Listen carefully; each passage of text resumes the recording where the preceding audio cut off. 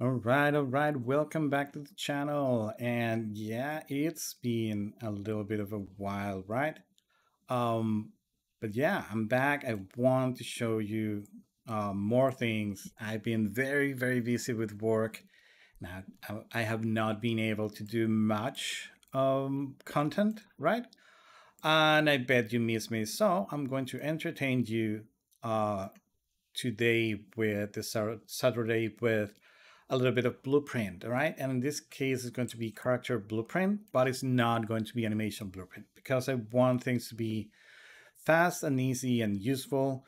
We are going to just tap into this guide right here. So this guide right here is, the city sample crowd, and you're going to see that they're wonderful. You can do magnificent extras out of these guys, but they have a little bit of issues that I think that we can make much better. For example, once you drop it, you simply, can click here in the random options and it will create like a new version, a random version of this metahuman. And that is, amazing, right? But what if we can make, like every time we drop him, for him to be, a random character. So let's do that very fast. So I'm going to select, the original crowd character, and I'm going to duplicate it. All right, it's going to be the character 2. Character 1 is the one that I already, did a little bit of work that I'm going to showcase at the end. And let's work with this one right here. So if we want that option to be always on when we drop him into the scene, it's as simple as, get into the character class and we go to the random options and we set it on. We compile and we save, and every time we drop our metahuman inside our scene as an actor, our BP crowd, character is going to be a new randomized character.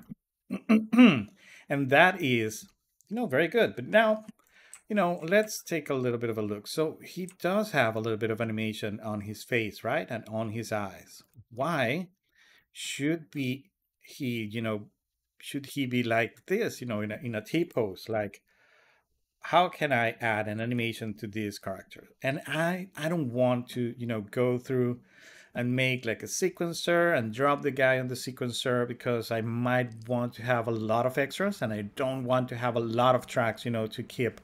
I want a thing that I could drop there and it's going to work either in editor and on play.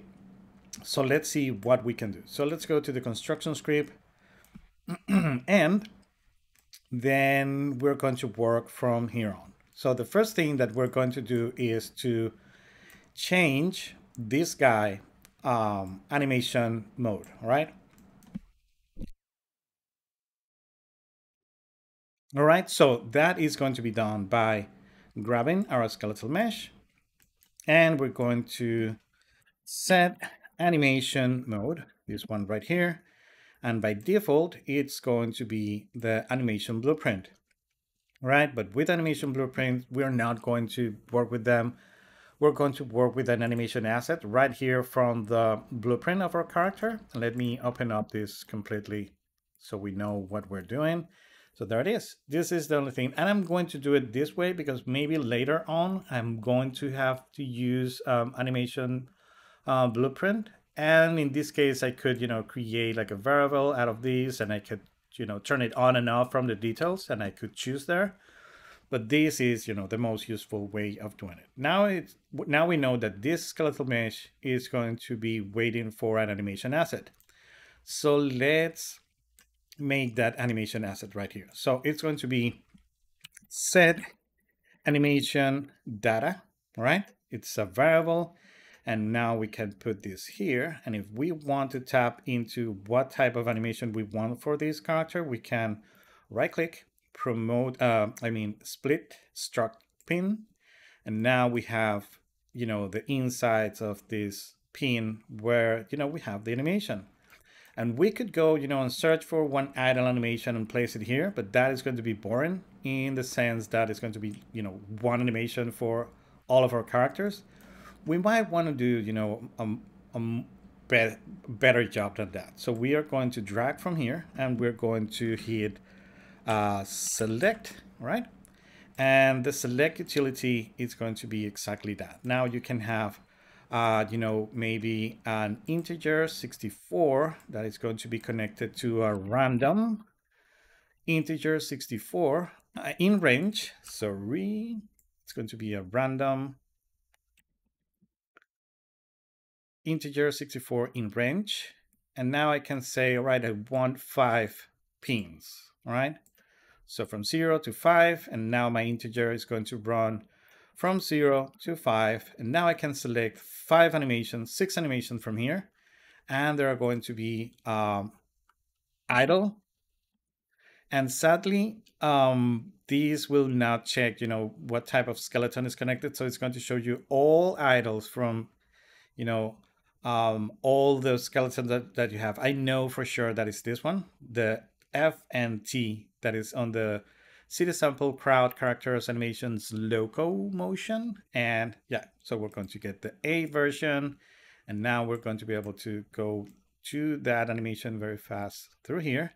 Now I can select the V variable and select it as option 1, C variable, the next option, D variable, the next option, F variable, the next option, and maybe there is this idle base. We can also add it here. So we have 6 different options for animations that are going to be already there to be used. Now I can save this, and now I can go where this blueprint is, and I can drop it in, and there is no animation. So the pose is there, right? But she is not animating, all right? So why is that? That is fairly easy. There is this thing right here that is called enabling face update animation in editor. And what this function does is to have inside a function that is going to tell the face to allow it to set update animation in editor, meaning that you don't need to hit simulate or play.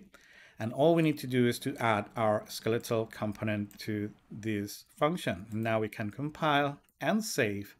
Now we have an animated character with an idle. All right, but it's going to be cool. Now you can, plan your scenes very fast. So now I can take this, and it's going to be a new metahuman with a different. So maybe they are talking here, and we have another metahuman, back there that is going to be looking that way. And if there are all women and we want maybe a guy to be standing back there, we can go to the randomize options and we can run it, a couple of times.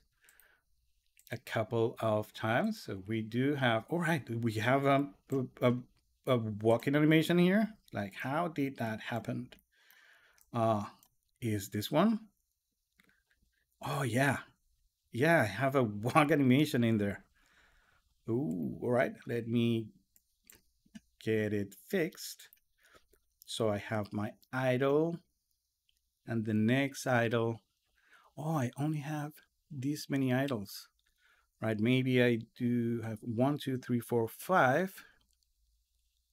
Yeah, that's it. So I'm going to remove one of these. Can I?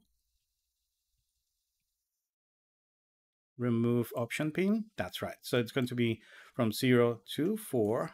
That is going to be good. And now we're going to change this to the base. All right, now it's cool, right?